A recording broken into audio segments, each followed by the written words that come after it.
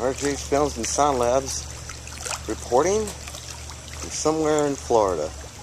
Well, the pool is looking pretty good.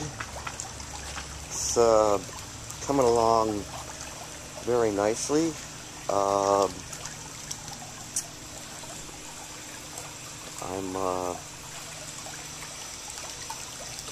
taking care of the chlorine and the pH level and the stabilizer and the free chlorine and all that to make sure it's just good and ready for me to jump into after I mowed the lawn in this hot, sweaty 88 degrees that it is here in Florida.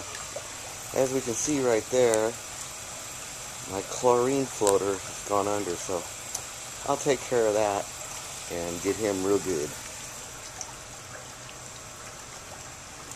So, this is RJ's Films and Sound Labs reporting from somewhere in Florida. Bye.